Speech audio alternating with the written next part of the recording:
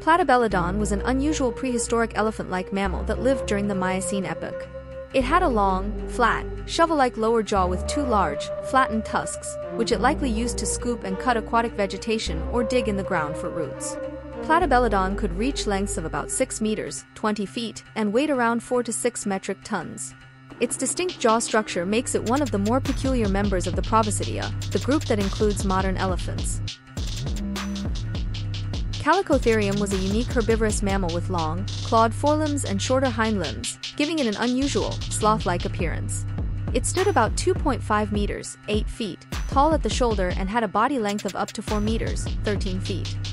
Chalicotherium used its large claws to pull down branches and strip leaves, feeding on vegetation that was out of reach for other herbivores. Its strange anatomy has led to much debate among paleontologists about its exact lifestyle and behavior. Amphibian, also known as bear dogs, was a large, powerful carnivorous mammal that lived during the Miocene epoch. It could grow up to 2.5 meters, 8 feet, long and weigh as much as 300 kilograms, 660 pounds.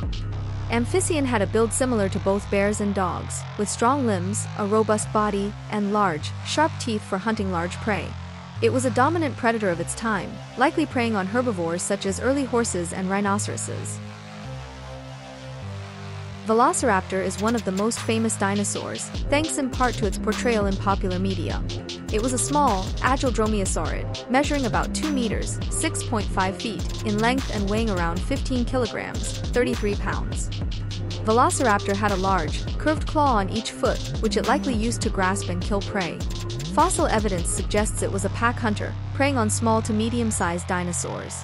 Velociraptor was also feathered, reinforcing the evolutionary link between dinosaurs and birds. Civatherium was a large giraffid that lived from the Miocene to the Pleistocene epochs. It stood about 3 meters, 10 feet, tall at the shoulder and had a robust, stocky build, with shorter legs and a broader body than modern giraffes. Civatherium had 2 pairs of ossicones, horn-like structures, one on the forehead and another on the back of the head, giving it a distinctive appearance. It likely lived in savanna or woodland environments, browsing on leaves and other vegetation. Bipiosaurus was a therizinosaur, a group of herbivorous theropod dinosaurs known for their large claws and unusual body shapes. It lived about 125 million years ago and measured approximately 2.2 meters, 7.2 feet, in length. Bipiosaurus had a feathered body, with long feathers on its arms, indicating a close evolutionary relationship with birds. Its large, clawed hands were likely used to grasp and manipulate vegetation, while its small head and leaf-shaped teeth suggest it was a herbivore. Nothosaurus was a marine reptile that lived during the Triassic period, about 240 million years ago. It had a long body, paddle-like limbs, and a head with sharp teeth, making it well adapted for hunting fish and other marine organisms. Nothosaurus could grow up to 4 meters, 13 feet, long and was likely a fast and agile swimmer. Its semi-aquatic lifestyle, with the ability to move on land as well, is thought to be similar to that of modern seals or sea lions. Werasaurus is one of the last known stegosaurid dinosaurs, living during the early Cretaceous period. It measured about 7 meters, 23 feet, in length and had the characteristic double row of plates along its back, though these were more flattened compared to other stegosaurs. Werasaurus lived in a time when most other stegosaurs had already gone extinct, making it a unique survivor of its group. Its fossils provide insight into the diversity and longevity of the stegosaur family. Tyanulong was a small heterodontosaurid dinosaur, measuring about 1 meter, 3.3 feet, in length. It is particularly notable for its filamentous structures, which are considered an early form of feather-like covering.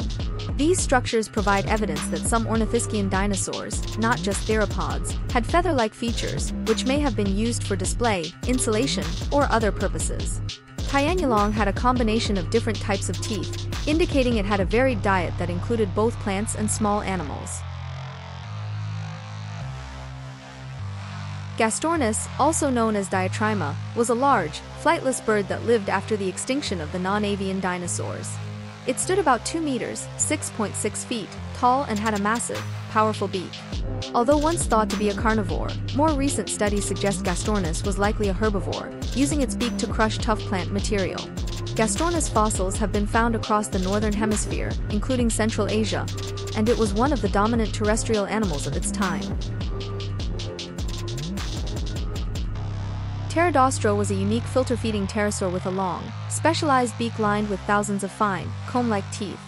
It lived about 105 million years ago and had a wingspan of approximately 2.5 meters, 8 feet. Pterodaustro's beak was adapted for skimming water and filtering out small aquatic organisms, much like modern flamingos. While most fossils have been found in South America, it represents the diversity of pterosaur species that would have been present in Asia during the Cretaceous. Shunnosaurus was a medium-sized sauropod dinosaur from the Middle Jurassic of China, measuring about 11 meters, 36 feet, in length.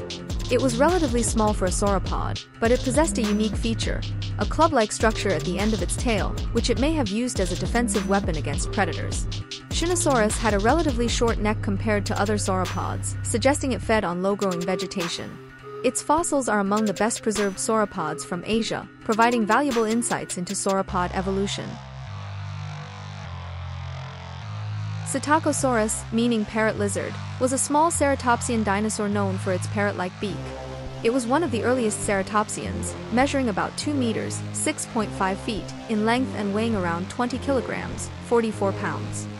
Psittacosaurus had a high degree of variability in size and features, with fossils showing differences between juveniles and adults. It was a bipedal herbivore, feeding on tough, fibrous plants, and is notable for the discovery of fossilized tail bristles, suggesting some form of display or defense mechanism. Lystrosaurus was a genus of herbivorous therapsids, sometimes referred to as mammal-like reptiles.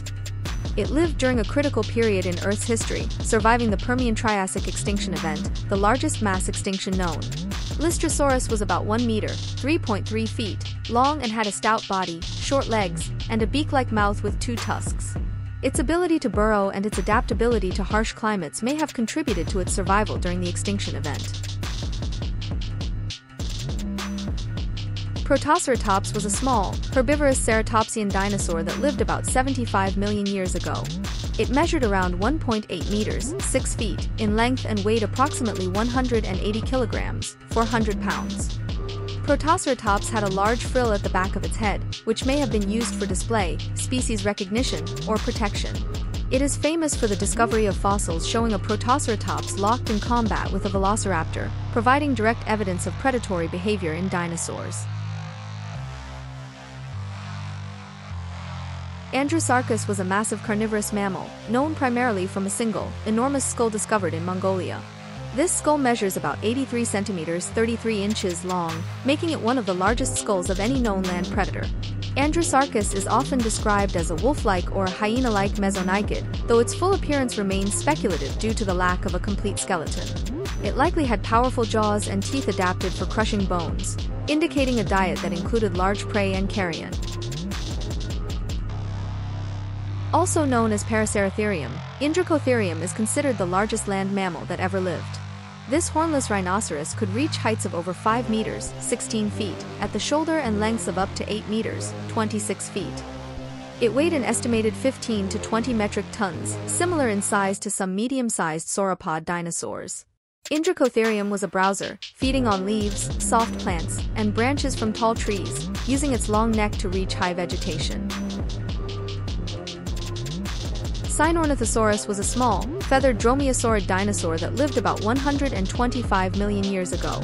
It was about 1 meter, 3.3 feet, long and weighed around 3 kilograms, 6.6 pounds. Sinornithosaurus is one of the earliest known dinosaurs to have feathers, which likely provided insulation and possibly aided in gliding or flight. Its discovery provided crucial evidence for the evolutionary link between dinosaurs and birds. Sinornithosaurus had sharp claws and teeth, indicating it was a carnivore that preyed on small animals. Tarbosaurus was a large theropod dinosaur closely related to Tyrannosaurus rex. It was one of the apex predators of its time, measuring up to 12 meters, 39 feet, in length and weighing around 5 to 6 metric tons. Tarbosaurus had a powerful skull and large, sharp teeth, which it used to hunt large herbivorous dinosaurs. Unlike its North American cousin, Tarbosaurus had proportionally smaller arms and a more gracile build, suggesting differences in hunting strategies. Mamenchosaurus is known for its extraordinarily long neck, which could measure up to half its total body length. This sauropod dinosaur is one of the longest-necked dinosaurs ever discovered, reaching lengths of up to 25 meters, 82 feet. Mamenchosaurus likely used its long neck to reach vegetation high up in trees, similar to modern-day giraffes. It had a relatively light build for a sauropod, with a small head and peg-like teeth adapted for stripping leaves.